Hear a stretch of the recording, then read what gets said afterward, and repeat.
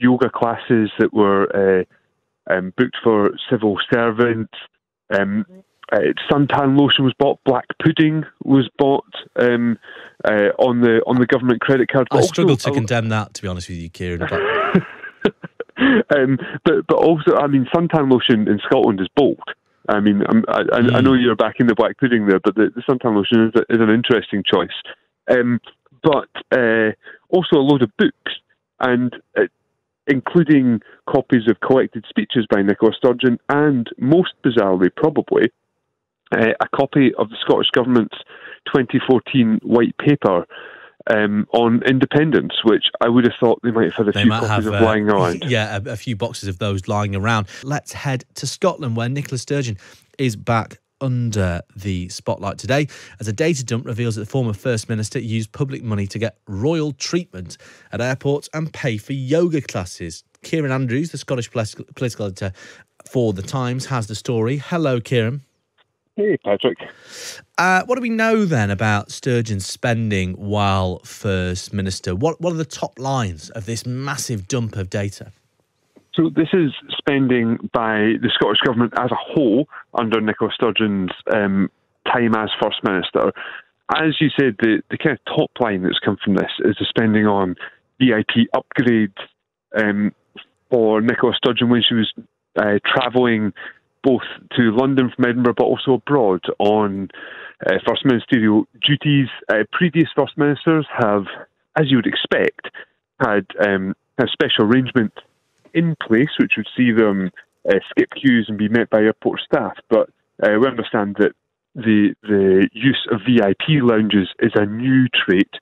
We also saw some really, in some ways, they look like frivolous spends, or the kind of thing that may not or does not amount to an awful lot of money, but does kind of stick in people's minds. You mentioned yoga classes that were booked for civil servants. Suntan lotion was bought. Black pudding was bought on the government credit card. I struggle to condemn that, to be honest with you, Kieran. But also, I mean, suntan lotion in Scotland is bold. I mean, I know you're backing the black pudding there, but the suntan lotion is an interesting choice.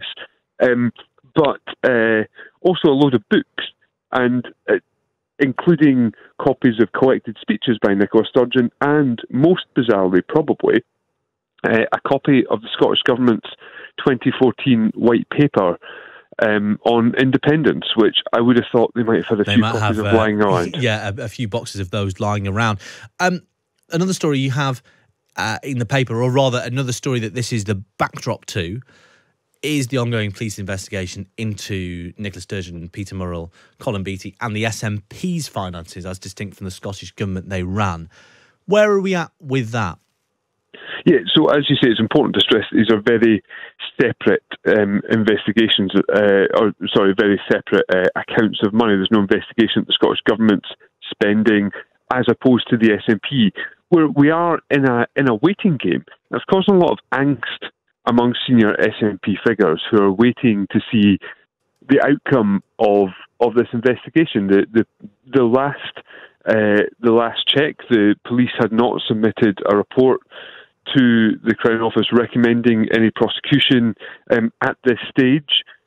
Basically, at that point, that just means the police still haven't decided what they're doing, haven't entirely finished their investigation. But it means that this probe, which has sucked up so much oxygen in Scottish politics, which has hung over the SNP and really helped just chip away at the party in the polls. We've seen them decline steadily and ultimately significantly so far, albeit still the most popular party in Scotland, over the last few months, as we've spoken about a few times. And what is definitely wanted from senior people in the SNP is a resolution one way or another, because then at least they'll know what they're dealing with and can try and figure out how to deal with whatever that is. Well, thanks for the update, Kieran, and for bringing us the latest on the other big story Nicola Sturgeon back under the spotlight separately, as Kieran was stressing, from the police investigation into the SNP. A data dump revealing that the former First Minister and the Scottish Government used public money to get royal treatment at airports and pay for yoga classes for civil servants. You can read all of the details on the Times website. Just go to thetimes.co.uk and head to our Scotland section.